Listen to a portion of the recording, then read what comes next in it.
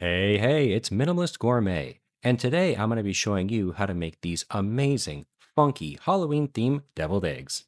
I'll show you how to make this cool pattern on the eggs. We're going to create a delicious filling to put inside, and you're going to have a fantastic and highly sought after Halloween dish that everyone's going to be impressed by. So let's get crack-a-lackin'. We'll start by boiling our eggs for about 10 minutes. Once they're done boiling, go ahead and run them under some cool water and let them sit at room temperature for about 30 minutes to cool down. Now, to create the spiderweb effect, simply take each egg in your hand and use the back of a spoon to gently crack the shell over the surface. Don't get overzealous and crush the shell completely because then too much dye will enter in and it'll look blotchy as opposed to looking like a spiderweb.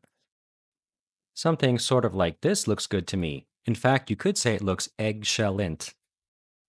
With all of our eggs cracked and ready to go, we're going to load them into a Ziploc bag and get out our food coloring. Now, I'll be using green today, but you could also use something like blue, purple, or black. Those would also be good options. Pour your food coloring right into the bag. You certainly don't need to use this much. This stuff is pretty cheap, so I didn't mind using a bit extra. And fill the bag with enough room temperature water that it completely covers the eggs. Get out as much air as you can so that way the dye is in direct contact with the eggs. Mix it around gently and then place this into a bowl or something like a Tupperware container so in case there's any spills, it doesn't get all over your fridge. Keep this in the fridge for about 2 to 4 hours. I like to flip it halfway through just to make sure that the eggs are evenly dyed. All my egg puns today come from a comedy hen. I hope they crack you up, and that's no yolk. After about 4 hours in the fridge, I pulled out my eggs and I rinsed them off very well. That's important because you don't want to have this dye get all over your hands and stain your fingers. If you do stain your hands green, you can always go as the Hulk for Halloween. I'm really glad that I had this container here because I put it in the fridge and my bag did in fact leak. As you start to peel your eggs, this is where the real fun begins. You're going to start uncovering this really cool pattern that you made, and each egg is going to be different because the way you cracked it. I gotta say, I absolutely love the way that these come out every time I make them. I think they just look so cool, and they really remind me of something that you might see on an alien movie. But ours are going to be filled with something a lot more tasty than a face hugger. After you're done peeling, I like to give them a quick rinse under cool water just to get off any little pieces of shell that I may not have caught before. Next, we're going to make our filling. To start, we just need to cut the eggs straight in half like this. We're going to take the yolks and put them into a bowl and place the whites onto a plate. We're going to start by breaking down our egg yolks. I'll be using a fork, but some people do like to use a food processor for this. It makes a very smooth finished product, and if you have one, you can certainly use it. We're going to build our filling with a bit of salt and pepper, mayonnaise, and mustard.